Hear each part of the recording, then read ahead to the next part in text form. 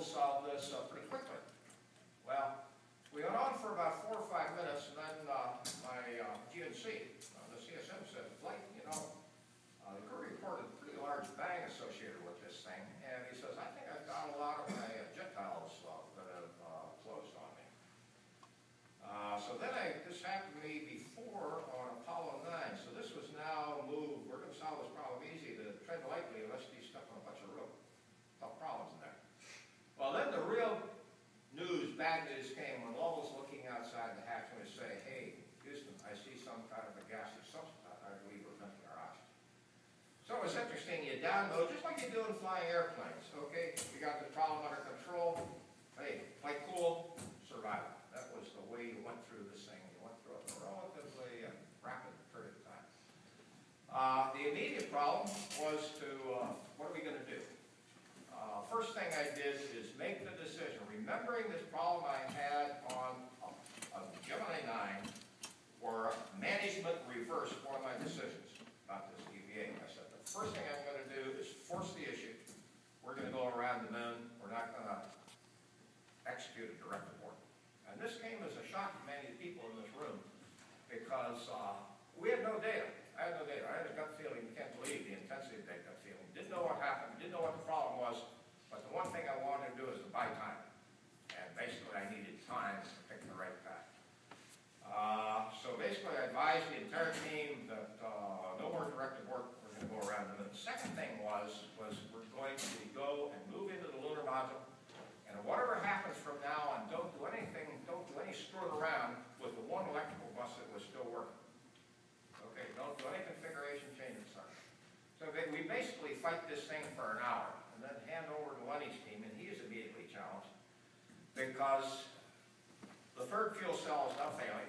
We had brought 2 off previously, shut the reactant valves, see if we could stop the leaks. That didn't work. So now the third fuel cell is failing, and basically the lifetime is less than 15 minutes. So he scrambles the crew over the lunar module to get the spacecraft powered up. But most importantly, he has to transfer the navigation data from the lunar module, which is going to die, and put it over the command module. And this is a very long series of transfers within these 2 controllers here to make sure that you're going to orient the platforms in the command module to the proper orientation from the lunar module from the orientation from the command module. And that's all pencil and paper. We have no math. It's a tough job. Okay, while Lenny's doing that, I'm walking downstairs where the fire team is forming up. And we had some good news here and some bad news. First thing was we had a point of departure, going back to the training in the sim suits. During Apollo 9, this is the first time a crew was in a spacecraft that couldn't re-enter the Earth's atmosphere. And training loved to put us in a position where that lunar module was dead to water, and we had to execute a rescue with the command module. Well, this was a 1 to 2 day problem depending upon the geometry and the amount of propellant that would be used in the command module.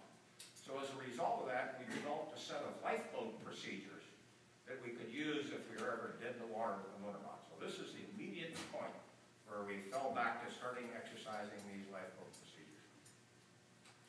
Next thing after that is to set up a team. And I broke the team into 3 parts. You see John Aaron very well depicted in the movie. He's going to manage all the resources associated with this mission. Anything that basically is a consumable, he's managing. A guy named Arnie Aldrich, one of the branch chiefs, gets the job to handle all the procedures and basically integrate these no matter where they're coming from, put them together in a total package. We had a guy by the name of Bill Peters, incredible controller, but he couldn't communicate with a crack. Okay? I mean, he just fumbled and stumbled right on down the line. But basically, I put him in charge of the survival-related stuff because his brain was good if you'd worked with him to pull out what he did. So these were the 3 guys that were now working the problems.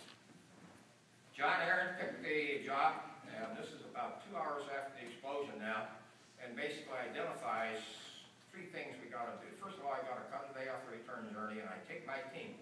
The reason my team ended up doing is that we operated with 4 flight control teams for the lunar missions.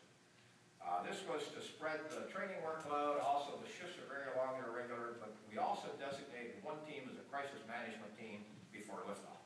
That happened to be my role for 13. So get the team out, and we're going to work the problem.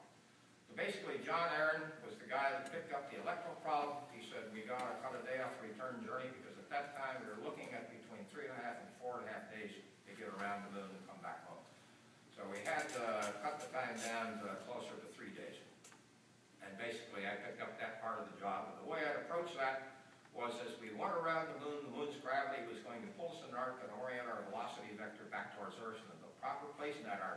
I'm going to ignite the lunar module engine to accelerate our forward velocity by roughly about 1,000 feet per second, 100 after the turns are in.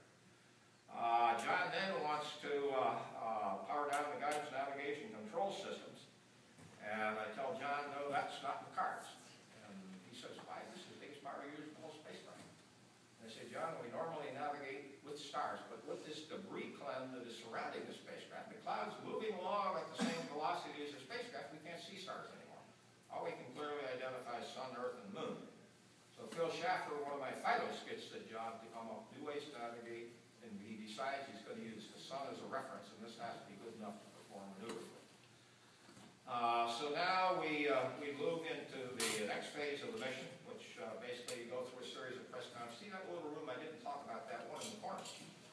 Basically, the press moves in there, and this is where all the reporting comes from the mission. So we're living in visual. Everything that we're saying and everything we're doing, everything that's happening in this room is being reported live by these three people there. We now establish the Lunny has the team execute a maneuver to get it back on what they call a free return. It's going to be too late for the crew, but mission control, we have a ground rule like the military that will no man left behind. So this at least brings the crew back to Earth, so we added some finality into the mission. We then get to the point where we're approaching the moon. We voice the instructions for the get home fast maneuver on board the spacecraft. And the crew gets this. We then execute that maneuver. And during the start of the maneuver, the engine's fishtailing. It isn't steering properly. It's all over the place. Engine just skibbling back and forth. And this was one of two mistakes we made during the course of the mission. We may assumed we'd have two crewmen in the lunar module when that occurred, and one crewman in the command module. They all three crowded in so to see what was going on. So from now on, no more assumptions. No more assumptions. We executed that maneuver. We're now coming home roughly a day and a quarter earlier. And then the only management flap of the mission begins. Deke's Layton up there and wants me to get the crew to sleep because he feels the crew's too tired. My boss, Chris Kraft, comes down, leans on me and says, no, you're using too much power. But then Chief of Engineering, Max Faget, comes down and says, no, what you got to do is you got to restore thermal balance to the spacecraft. Well, that was the track we were already on. We'd been tracking temperatures for the previous 24 hours. On the sun side, it was plus 150. Dark side, it was minus 180. So we had a 330-degree temperature change from one wall of the spacecraft to the opposite wall. So now what we have to do is invent a barbecue-type maneuver to spin the spacecraft on its axis so the sun can eat all sides. Well, we got that done in about the time we did that. Then the engineering comes up with the solution, another solution we need, which is the one you see in the movie where the crew's about 10 hours from suffocation due to carbon dioxide poisoning. And they come up with a device that fit the spark scrubbers that we have plenty of in the command module that fit in the round hole in the lunar module. And that's just-in-time engineering. We build not one but two of these guys, and that cleans the atmosphere. And then we get a few hours rest, and by the time we come in for rest, water system's freezing up, so we got to transfer water bags so I have something to drink. Navy tells me a typhoon's building in the land today, but Jerry Bosse comes up from the trajectory console and says, Flight, we're going to miss the Earth, we got to perform an emergency maneuver. So we have to invent a maneuver, and we have no reference except for the Earth. So we tell the crew to use the Earth reference. And on each one of the windows we have a COAS, which is basically a telescope we use for rendezvous, docking, and navigation. We tell it to align the y-axis of the Earth's terminator, which is aligned between daylight and darkness, and that orientation will be, engine will be properly positioned, correct trajectory. So we move into that. We tell Lovell to handle the vertical axis when the engine starts, keep the Earth from moving up and down, and Hayes keep the Earth from moving to left or right. Jack's wipe 14 seconds in there. That works like a champ. Then we got 24 hours to invent the checklist that we're going to use for re-entry. It's about 500 entries long. We've been working on that all along. At about landing minus 24, walk over to the simulators to find out how it's going. And Mattingly's working the problem, says he thinks the procedures are done, but basically we take a fresh crew that's never worked and have them run through this set of procedures. So then we start voicing up instructions to the crew at landing minus 18. We work with Swigert. It's easy with him. Fred Hayes by now is getting pretty sick. We didn't know that until after the